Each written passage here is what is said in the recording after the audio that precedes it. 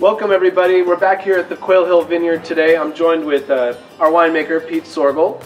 We are going to taste through these 4 wines that we're about to be releasing to our Advocate members here in May. We have basically a very site-specific tasting today. We have our Adams Vineyard Chardonnay. This is going to be from our 2017 vintage. We then have 3 2018 Pinot Noirs. So we have the Susanna's Vineyard, we have the Old Vines block from the Quail Hill Vineyard behind me, and then we're going to finish with the Kanzler Vineyard Pinot Noir. So please, Pete, start us off with the Adams Vineyard Chardonnay. Yeah, thanks, Drew. I'm really excited about these wines because each one has a really great sense of place. And so starting with our 2017 Adams Vineyard, this comes from our warmest estate property. And this Chardonnay is a blend of 2 clones, Old Wente and Montrachet. And what I really like about those 2 clones is the Montrachet adds great brightness and freshness to the wine, and the Old Wente adds great texture and volume. It's all barrel fermented, which I think really brings out the texture and the volume and really helps assist with the wine. You know, this is one of our youngest vineyards. It's one of our smallest Chardonnay producing sites. We're really seeing this wine get better every year simply based on the fact that we're learning to farm it better and learn how to make the wine better. So please, enjoy this.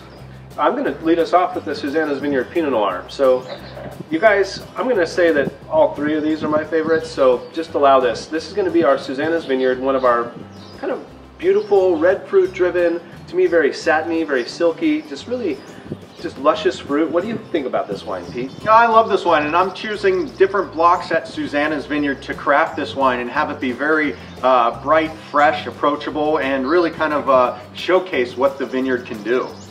You know, so we have the Adams Vineyard Chardonnay, we have the Susanna's Vineyard Pinot. These are both going to our explorers. However, we have these 2 other Pinot Noirs that are going to be going to our enthusiast level.